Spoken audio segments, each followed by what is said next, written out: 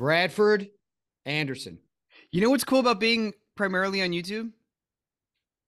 What's that? We don't have to do long intros. Hey, Marcus Coloma, hi. Hey, hello. How are you? So we're just jumping right into this one, huh? Okay, good. I love So it. we got our buddy here, Marcus Coloma. What's going on, Marcus? Where are you at right now? Hey, so I'm in Florida right now. Temporarily out here. I really am enjoying it. We live in a time where you don't have to necessarily be in LA to go on auditions. Totally. And Yeah. my kid goes to school out here and she loves it. So Yeah, awesome. I was like, yeah, I'm very excited to check out a new place. I've been in LA for 25 years and I've gone out for jobs for maybe 4 months max. So I'm really excited to kind of check out a new town, Yeah, what That's part of cool, Florida man. is it?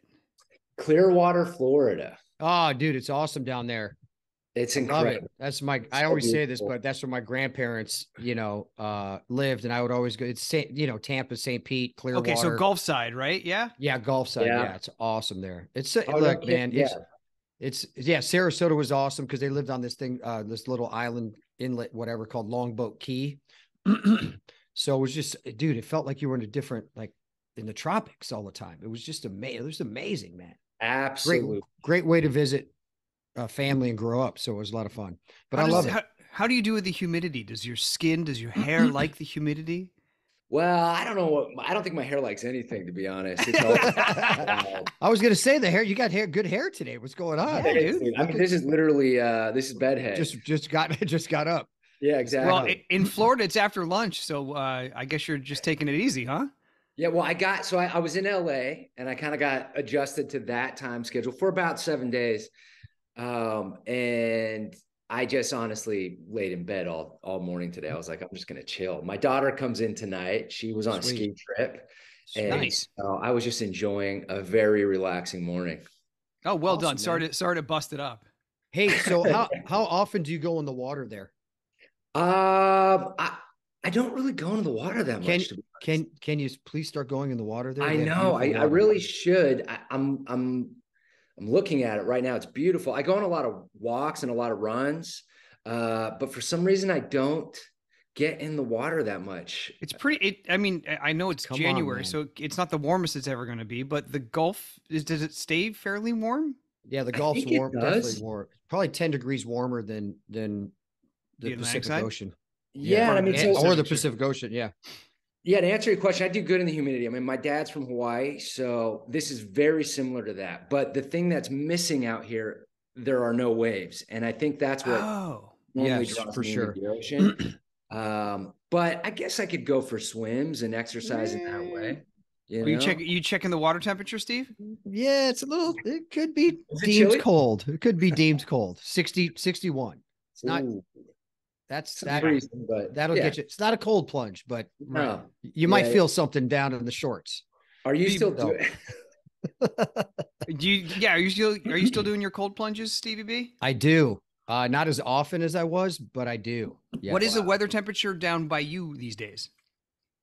It's 50.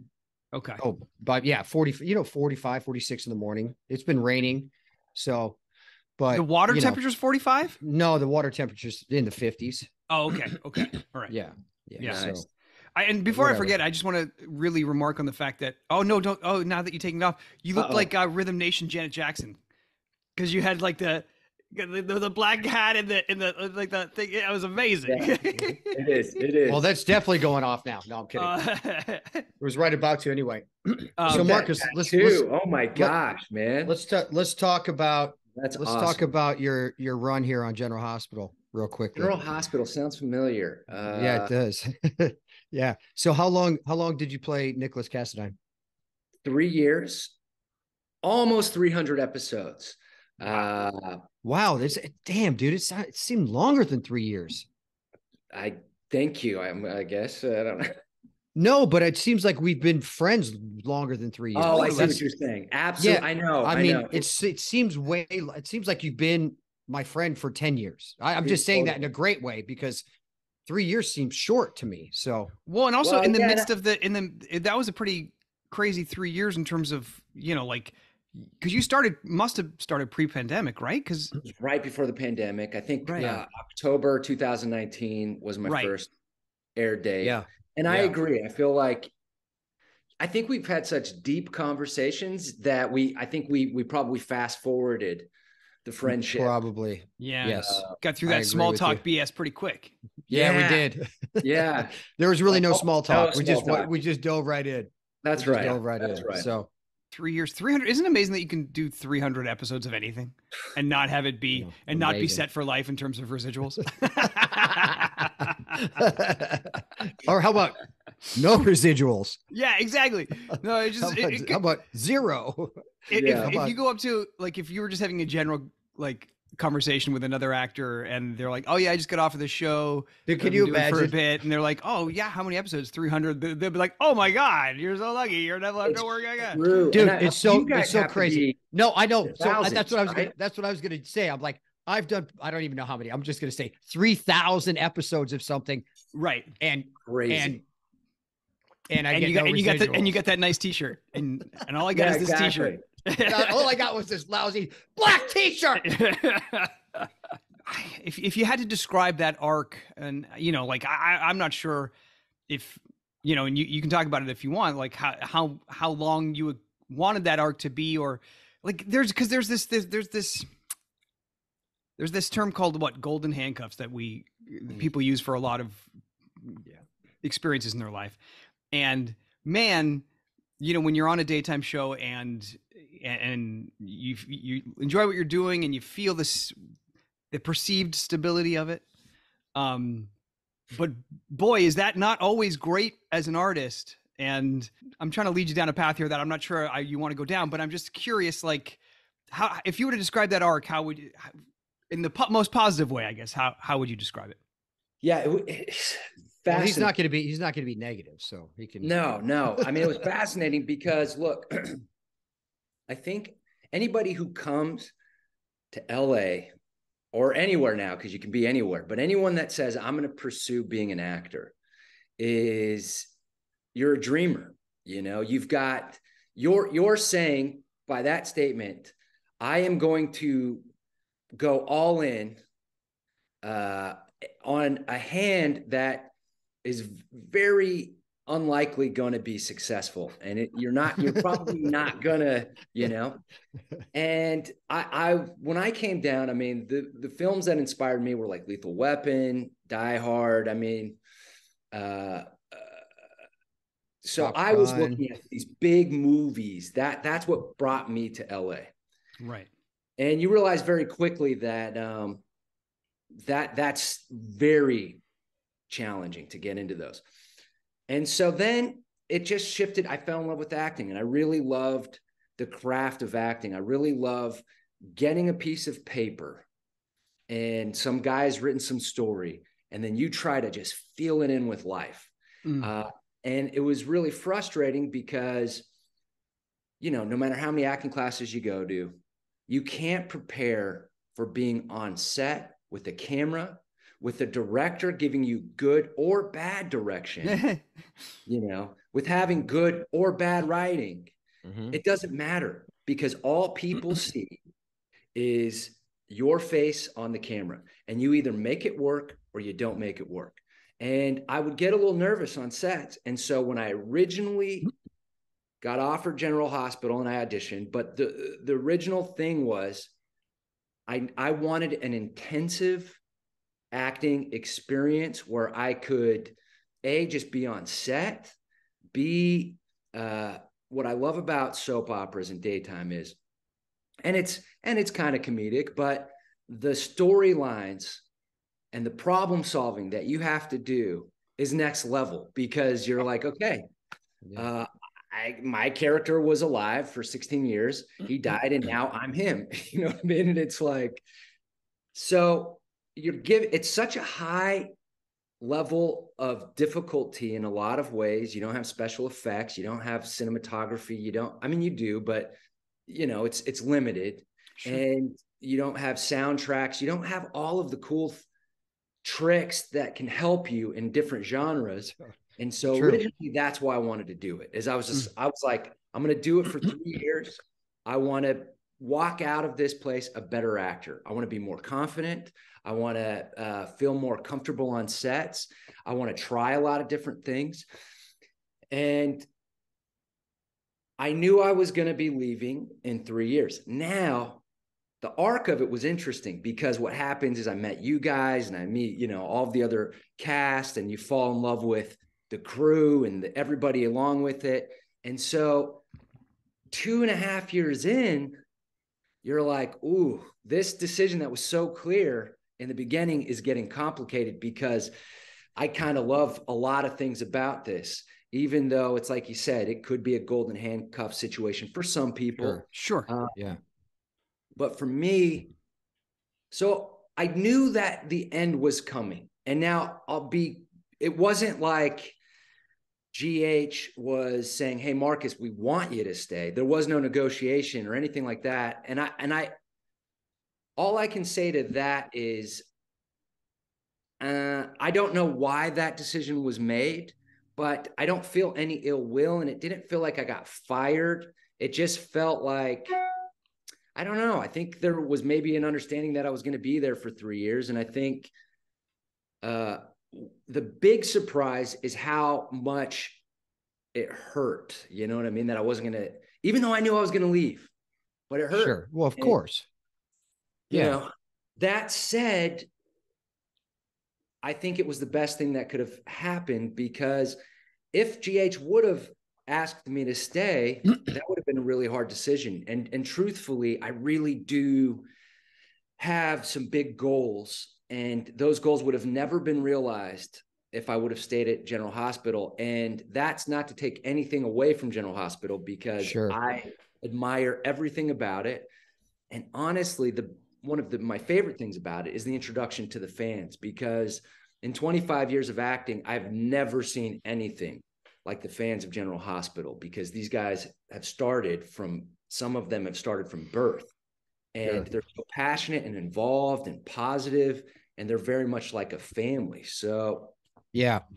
So Marcus, let me touch on a few things there. Okay. Cause that was, what you said was very gracious, and you handled it graciously. And what I think the people may not realize, there's two things that you brought up, is the connection with the people and the crew really does become like family. Yeah. And whether it's noted outside of our, our inner circle, that does have a pull, right? Because I grew up there. So it was never easy to walk away. Right. No matter the circumstance, it was never easy. Everyone's bawling. It's like you're leaving your family. It's not a great position to be in. No, and it does hurt, because we're human. 3 years, and you being there as long as you were. Yeah. I mean, and we're human beings, right? But there's the other part too, which people sometimes don't really understand, is when you're an actor, you're always looking to grow and evolve also, because that's the nature of an actor, right? Hey, I want to do this. I came in to do these types of movies. Oh, cool. This opportunity did present itself, and it's maybe not ideally what I want to do, but it is a great boot camp. It's going to teach me, sure, a lot of things about acting and people and communication and listening and the crew and all that stuff. But then you kind of feel like, wow, I don't want to be ungrateful, because I got a job, and a lot of actors don't get a job, but I also have other aspirations. So you have this inner battle going also of like, that's where the golden handcuffs always come in. That's the term that everyone in daytime uses, because it's true.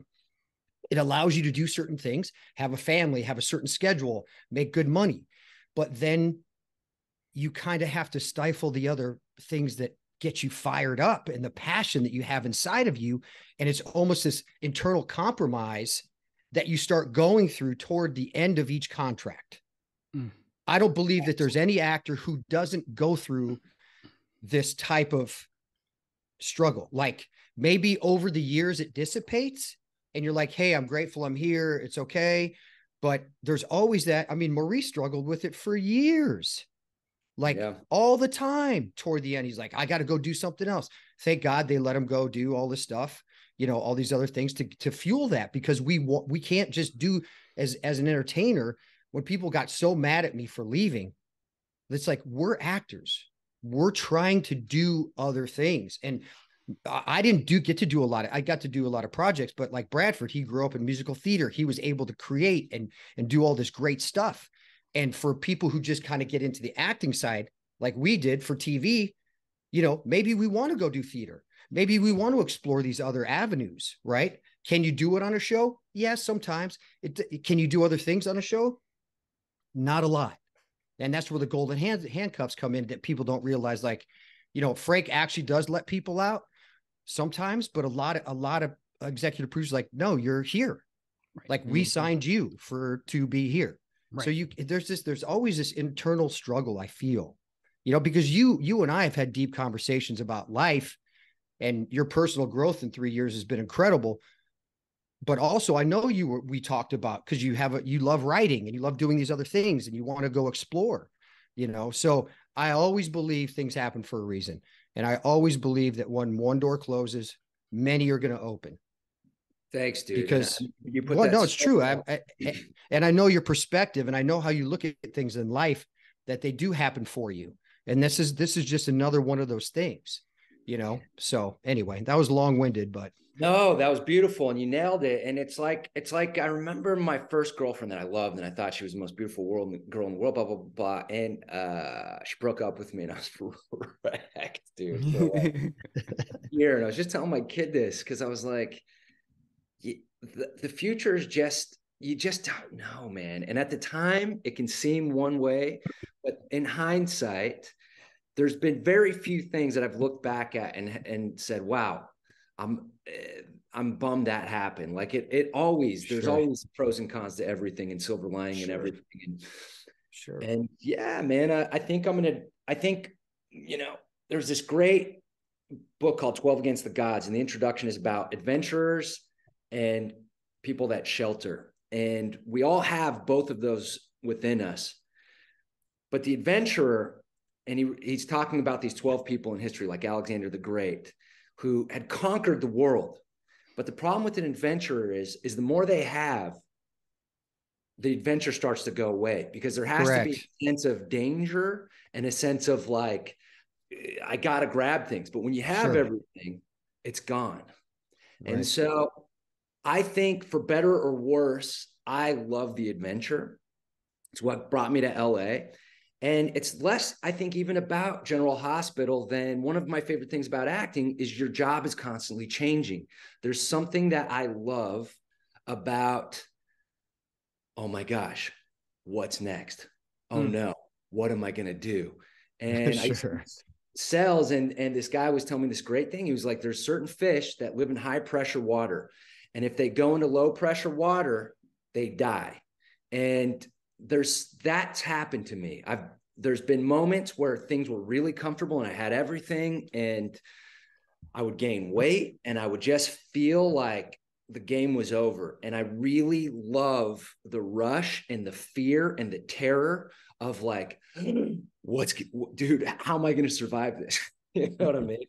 So, and I could say, because knowing you 3 years ago, you didn't have that perspective. No, I think 3 years ago, I was kind of, and this is the thing, is it, like I said, we all have both of them in them. There's that desire to have the comfort and the desire. Sure, of course. And at that point, I wanted the comfort because I'd been on the adventure for a while. I'd stopped acting. I just took a break, and I was selling lotion out of Costco's, and I was like, this sucks. Yes. Hey, so, yeah. I can't argue with that. Right. So that's awesome. So what's going on? What's next? What are we doing? What are we looking at doing next? You're chilling now with your daughter, and then what happens? Yeah. So I'm writing, I'm reading. My friend has a production company, my ex-wife, to be honest, she's a director. And, you know, we're talking about some things. Awesome. So I'm writing, and then I'm also investing a lot of time with my kid. I think part of the problem with being an actor is you can get really selfish, and it's all about self-improvement. It's all about you and what you need. And I'm taking this little bit of time that I have to just really be Mr. Mom, and I'm cleaning and I'm cooking and I'm watching Instagram tutorials on how to clean with vinegar, and it's fun. You know what's amazing. What's fascinating about that, man, though, is like, you know, yeah, as an actor, you can always put pressure on yourself because, you know, so many things that you read and see and assume other people are doing is like, man, they're in this regiment of going to class, of doing, you know, reading acting books and doing scene study at night and doing all this, and man, I'm not doing all that.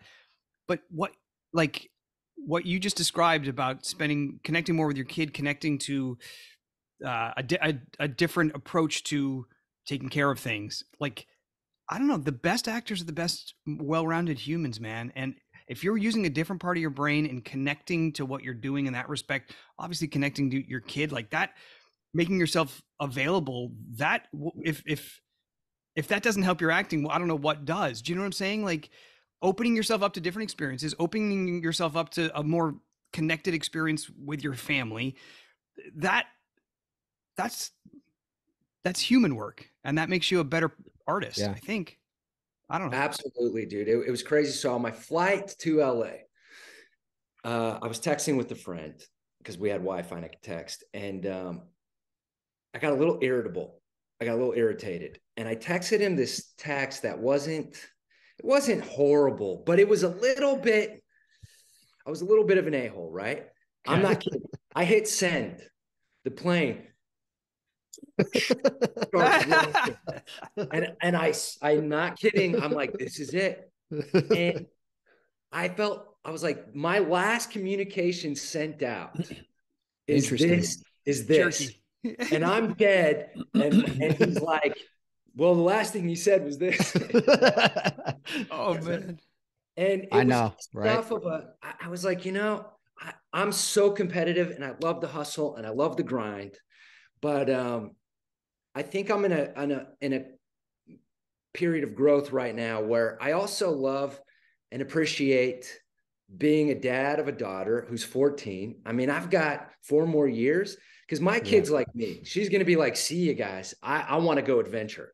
And my poor parents, I feel bad for them. I see them so rarely. I love them more than anything, but I'm just like, I got to go play. You know what I mean? I got to do my thing.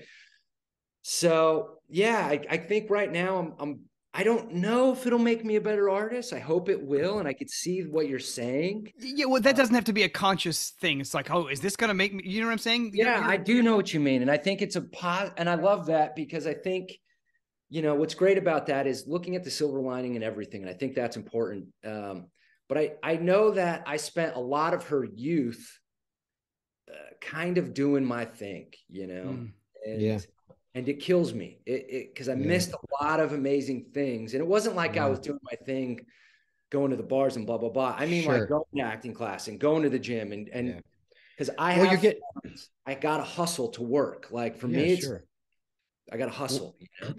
Well, here's the great thing is now you have the chance to spend as much time as you want with her. That's it. You know what I mean? And honestly, these years are super important because now we're getting into the teen years and the high school years and self-esteem, self-confidence, all that stuff. I know you're helping her build, but like these are the most important time. This is the most important time.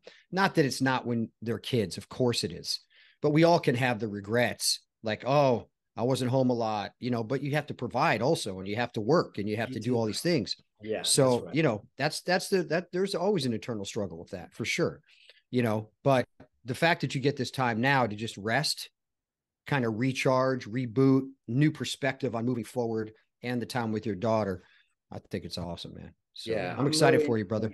Well, and also I see, you know, through our social media stuff, I see you finding opportunities to be creative, what in short form and long form.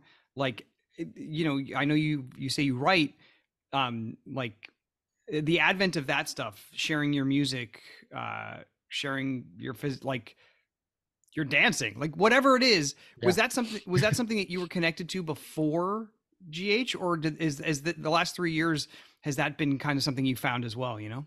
Yeah. So I've deleted Instagram 3 times. Point that. And I mean the entire account. Sure. So there was a period of time where I was doing these little videos with my friends, and we kind of created this little production company, like really, really tiny. And that's my happy place. It really is. And then I stopped doing it because I found, I don't know what it is about me, but I have to literally be all in with acting to work. I can't have side things going on. It literally has to be, I have to be that guy that's in acting class, and then for some reason, that's when I work. Ironically, though, now that I think about it, when I booked GH, I was kind of being Mr. Mom. I was in Australia with my daughter. That's funny, actually. So I don't know how that was unique for me. But so it got rekindled by Maurice Bernard, because he was talking to me about the importance of social media, especially when my character was so incredibly unlikable. There you go. He was like, you have to. He's like, you got to get on. So, and I guess it was just one of those things where I needed somebody to give me permission. And I was like, you mean it's okay to do these things and be kind of myself and goofy? And then it was just like, and right. And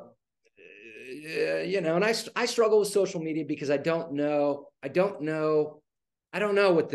I've never gotten a job from social media, but I enjoy the hell out of it. I love it so much. It's so fun. I love the instant response that you get. I really, really love it. Yeah.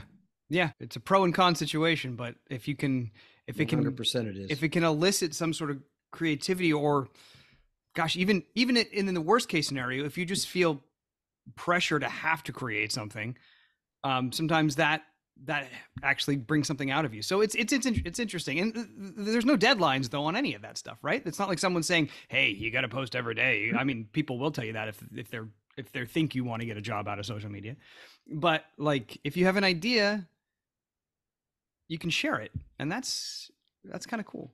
It's very cool. And I think that creative space to me is heaven on earth. Like when I'm creating, whether it's a silly Instagram video or whatever. And it was funny, me and Maurice were talking about, because we were, obviously doing a lot of stuff, how we felt like it was making us better actors on General Hospital, because there's so little pressure and there's so much freedom, and you're doing such goofy, ridiculous things. Sure. But you're doing it so often that now you get on set and all of a sudden it was what I was going for, which was, I'm so relaxed. I have a director telling me to do something and I'm kind of listening to it, but really I'm like, this is my opportunity. And I think it's made me a better artist. I feel actually like it's that with General Hospital, I feel like I'm a completely different actor than when I started. It's interesting. I was in the green room the other day, and Ken Schreiner was in there, and I was talking to Ken, and he was talking about the things that you guys did with Maurice, and he loved it, and he was talking about improvising and how you guys were just kind of like, finding things and kind of going for it, and and you do one take and be like, that's good. Like Ken, that creative process for him kind of lit him up a little bit, and he really liked it. And he was sad that he wasn't sure if you guys would have opportunities to do that again. But he really talked about that process that you and Maurice created, that he then became involved with. And he really loved it. Just the process that you guys created. Yeah, it warms my heart so much hearing about that, because I love Ken, and it's one of I love helping other people, and these artists and LA and the world is probably filled with billions of them. They get so beat down or they're underutilized, and then there's this kind of frustration that can build in them. And I remember watching a shift with Ken, and honestly, and Maurice might disagree with it, but even Maurice, like you see this childlike playfulness light up in their eyes. And it makes me so happy to experience that and to watch that happen with somebody, and to be able to, and that's a huge reason why I want to write and have a production company, is that I want to give actors a safe place to just unleash, because I think actors can sometimes be so low on the totem pole. And I think the administrative side of the industry has such a high stakes situation where if this scene doesn't work, I'm going to get fired. If we don't get ratings, I'm going to get fired. And that can sometimes bleed on actors, and it can be very fear-based. And so these artists are put in a position where it's like somebody strangling them and saying, sing, you know what I mean? Instead of, I like giving an environment where I think whatever you're going to do and whatever you're going to create is genius. And to me, when you see that confidence come up, it's incredible what comes out. And you might have some things that maybe could be better or whatever, but there's these moments of freedom and just pure creation and confidence, because it's really make-believe. And so when these guys can't fully believe, it's beautiful and it's magical, and I love it. And it reminds me of like the Goonies and these magical moments that I had in film, Never Ending Story, where completely unrealistic circumstances, but they're playing, you know? Yeah. Watching you guys and listening to you now, like the pursuit of what it is that we love about it, whether it's the freedom, just the buzz, whatever it is, like, you know, and you talk about you being an adventurer, and sounds like you're very firmly still on that path, and there's a lot to come, a lot of great stuff to come. So thanks. It's awesome, man. Awesome. Yeah, thanks, dude. Thanks for doing this. I appreciate it so much. Appreciate just you. We'll talk, so I don't have to say I'll miss you, because I don't see you that much anyway. Right. But we do talk a lot, so it's fine. We got to see each other more for sure. Yeah, buddy, for sure. We'll be in touch 100%. So, all right, Marcus. Hooray! Marcus, you're the man. Love you guys, man. Love you too, buddy. You guys want to talk, I'm always down. You guys are so positive, and I appreciate you guys. Thank you, buddy. So it's always a good chat. Awesome. Always.